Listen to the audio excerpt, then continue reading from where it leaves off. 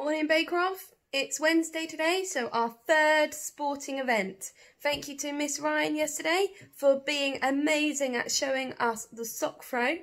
Today, no, there's no bears involved unfortunately, but we do have a member of Green Team. Now, who could it be?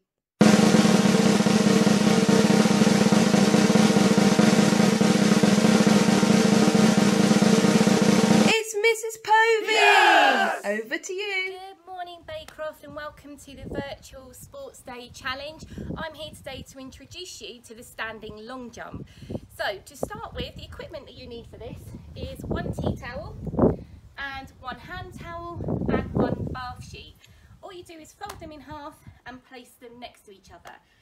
Then you need to stand on the line and bend your knees and jump. If you clear the tea towel, you get yourself 1 point. So I managed to do that, so I'm going to give the hand towel a go. Again, bend your knees and jump. If you manage to clear that, then you get yourself 2 points. So I'm now going to move on to the bath sheet. I think this is going to be a bit of a challenge for me. Okay, bend your knees and jump. Okay, I'm sure you can do better than what I did on that one. If you clear that, you get yourself 3 points. If you're feeling that you want to challenge yourself even further, then you need to grab the tea towel and place it on the end of the bath sheet and go back to the beginning and bend your knees, and I'm going to leave that one to you because I've probably got no chance of clearing that. If you do clear that one, you get yourself 4 house points for your team. So that's 1 extra bonus point. That's it from me. That's the challenge completed. Come on, Greenhouse. Let's do the best you can. Good luck. Enjoy the rest of the day. Bye.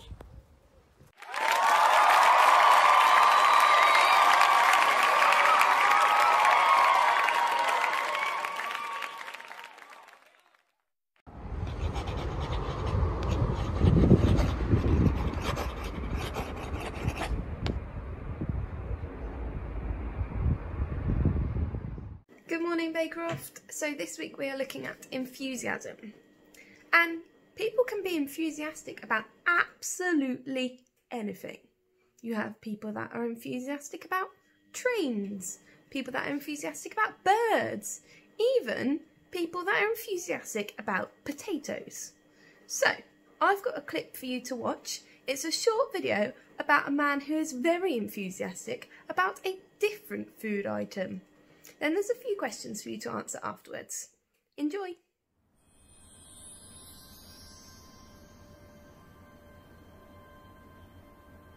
From day dot, young Jeff had a curious and unshakable love for beans.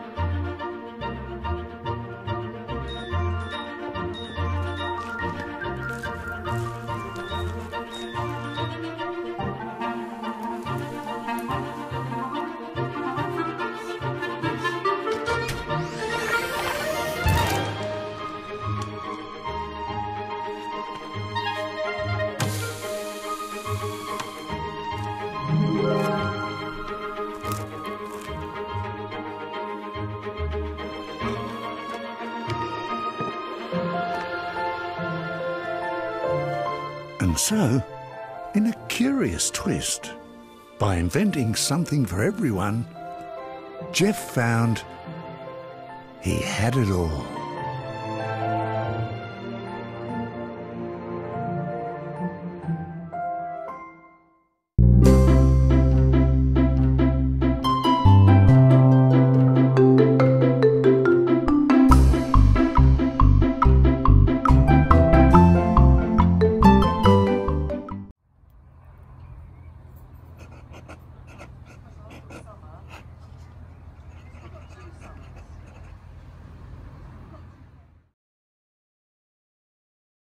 Hello, Baycroft, and welcome to an episode about being a wildlife TV presenter. But first, I'd share with you my dream job: driving a tractor, pulling a train load of rescue dogs. Now, what's there not to love about that? Maybe something to plan for my retirement. So I was thinking about what jobs did I want to do when I was younger. So I made a list. I wanted to be a paleontologist and find dinosaur bones. I also wanted to drive the diesel shunter engine down at Eastleigh Station. I really wanted to appear in a Star Wars movie, and I always fancied having a go at being a wildlife TV cameraman or presenter. As it is, I did once find a fossil mammoth tooth on Norfolk Beach. I have worked on trains for British Railways, and I'm very happy that I get to teach photography to you guys now. So I've sort of done the jobs I've wanted to. Still waiting to be in Star Wars though, so come on Disney, come on JJ Abrams, I'm here. Any role, I'm not fussy. Anyway, moving on. So I wonder what my career as a wildlife cameraman or presenter might have looked like. And to be honest, probably not that brilliant, because I don't really like talking to the camera. So you'll notice today there's lots of little avatar versions of me on this presentation. Hello Baycroft, and welcome to today's lesson, which is all to do with wildlife photography and being a wildlife presenter. So at the moment I'm here down on Warsash Beach trying to film some of the local wildlife, but you're probably aware it's really windy. My hat is long since blown away and I'm struggling to keep the camera still. So tip number one is choose a nice day to go and do your wildlife photography if you don't want your picture bouncing around all over the place. So that was a bit of a disaster really, wasn't it? So I thought it was time to leave Warsash and hopefully get some help. So I thought maybe it's probably better to look at some of those successful wildlife presenters and see if I can get some helpful hints and tips from them. So these two presenters have really been influential in my passion for nature. They're Chris Packham and Sir David Attenborough. And here's a fact: Chris Packham used to live just around the corner from me and even went to the same school as me, but he's a few years older. So I'm going to start off with Sir David Attenborough and some of the best bit of wildlife presenting I know. And this is the scene where he's teaching us all about the amazing lyrebird. Everything Sir David does is just magic. But Chris Packham's an amazing presenter, and he's very proud to be autistic. Listen to this. Hello, I've got some very exciting news about a charity that's close to my heart. Take a look at this. Yes, the National Autistic Society has a new logo and it's pretty smart. You see what they've done here? There's a spectrum in there and the letter A. I like it very much. The National Autistic Society is intent on helping the 700,000 autistic adults and children in the UK. Founded in 1962, it has 22,000 members and I'm one of them. So why not join me and help to make the future a brighter place for all of the people on this beautiful spectrum. And I thought it'd be a really good idea to get back and to give us some wildlife tips. Nothing like handing over to another former Bitton Park student to do my work for me. I'm Chris Packham. I'd like to encourage you to try your hand at wildlife television presenting. In this film, we're going to concentrate on proper research, camera angles, getting some help, and then writing and performing a script.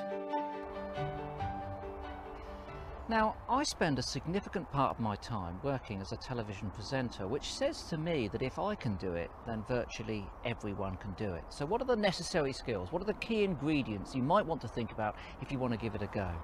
Well, I think that the most critical of all is enthusiasm, is passion, and an ability to communicate that passion. But you've also got to be prepared. You've got to know your subject. And today we're going to be talking about wild turkeys.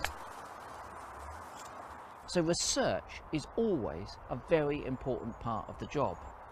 I've got a couple of books here, might even go onto the internet to gen up on some proper turkey facts. You always want something that's going to surprise your audience, something which is going to make them go down the pub and say to their friends, wow, I didn't know that, I'd never have thought that.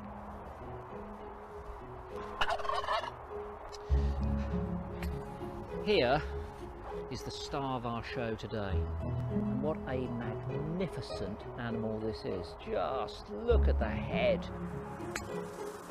Okay, so we've got a great animal. How are we going to work with it? Well, I've got this little camera here, which means I could, in theory, film myself.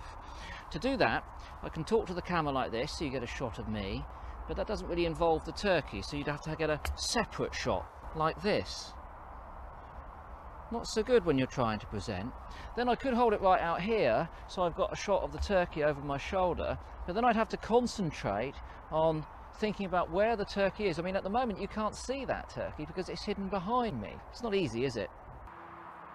Ideally what you want is someone to help you, so that you've got a separate camera that can concentrate on getting the pictures of the bird in the right place. And at the moment it's behind me. Let's get rid of that single camera and just concentrate on this one here. Ideally, you either need that turkey over my shoulder like this so you can see it clearly, or perhaps even better, you want me behind the turkey here like this, so that the animal's at the forefront, capturing everyone's interest. But of course the animal's mobile, so I've got to be mobile too. I've got to be moving with the animal whilst I'm still talking to you, making sure that I'm not obscured by it. Let's see if we can get him to stop in one place. I happen to know that this turkey quite likes my shoes. Okay, so you've seen me with the turkey, but take a look at this. These are young turkeys. We've got some natural history footage which has been shot in advance. So this is a great opportunity to learn a bit more about the species and to explain other aspects of its lifestyle. Look here, this is fun. They're having some dust bathing antics. I wonder why they're dust bathing, how long they spend doing it. Well, these are all the sorts of things that you could put into your voiceover, your narration that you put on top of these pictures. Now, the first thing to say is you've got to get your facts straight. Don't make a mistake. There will be a pedant out there, it might be me, and they will write in and spoil your morning. So do check you've got everything right. Then you need a narrative. You've got to have a story, not just a collection of facts strung together. So think about constructing that through your piece. And then, of course, you've got to actually deliver it. And given that you've got a story, you want to do that in a storytelling fashion. You want some excitement. You also might want some authority, particularly if you're talking about something serious, conservation, something of that ilk. Let's see how it goes. They've been doing this since they've been a week or so old. Rolling on their backs and dust bathing.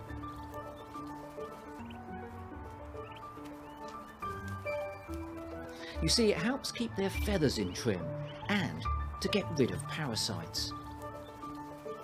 So there you go, those are my top tips on how to be a television presenter. I'm not the greatest expert in the world. I think that if I can do it, then there's a very good chance that you can do it too. Good luck. So, wow, there's a lot of useful information there. So just to recap on the main points: research your subject, use the best camera angle, get help with your filming, write an informative script, and narrate using expression. So with those hints and tips, it should be a bit easier to write and narrate the script. But I'd give it a go with a video of some fish that I filmed while snorkeling.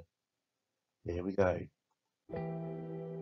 Here, the Atlantic Ocean crashes headlong into the volcanic island of Lanzarote. But find a sheltered bay, and a careful snorkeler will soon be surrounded by abundant white sea bream and salerma.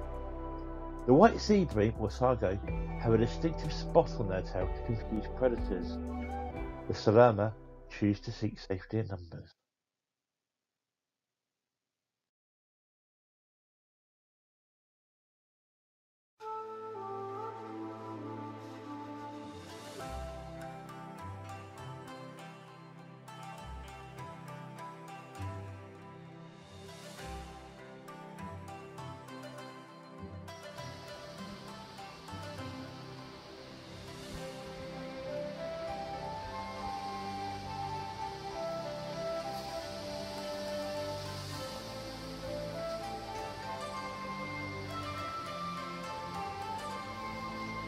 So one of the things is to get up nice and close to the nature that you're filming.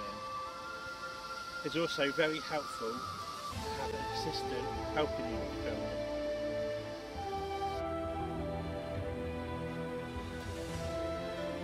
So here I'm just filming something as simple as a common fly.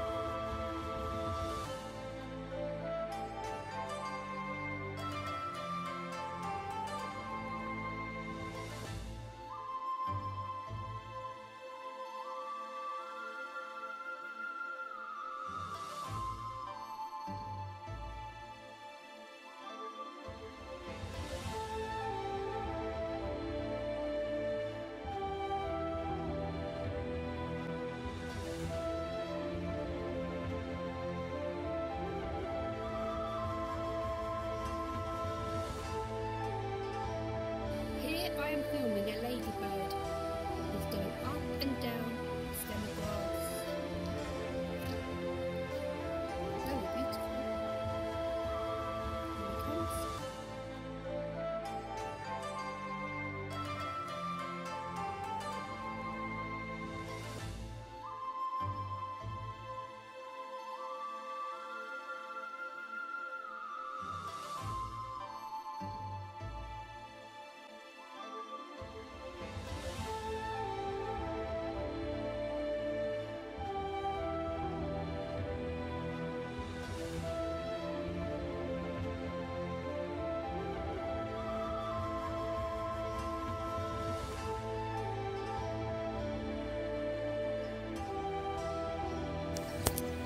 So whilst you're out and about doing your wildlife filming, sometimes it's a really good idea to keep absolutely still, be quite quiet, and just let nature happen around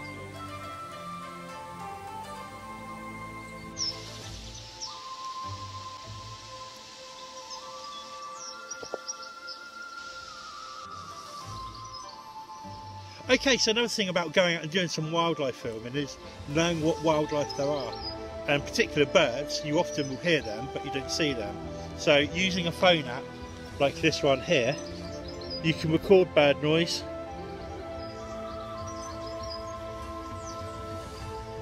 And then we see what it tells us that we're listening to.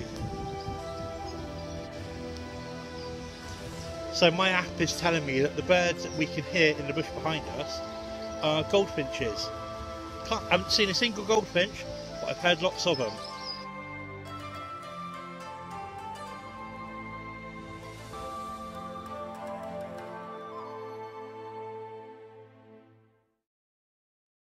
Well, I hope you enjoyed our short film. I'm now going to hand over to your learning task. So, learning task 1. Tell us what your favourite animal is and why. Maybe draw a picture of it. Learning task 2. Tell us what job you'd like to do when you're older. What skills will you need to have? Learning task 3. Install a bird identification app such as BirdNet on a phone or tablet. Ask an adult first, then tell us what birds you can detect near you. And learning task 4. Have a go at making your own nature video and send it in to us. As always, we love seeing your work. Thank you, and that's goodbye from me.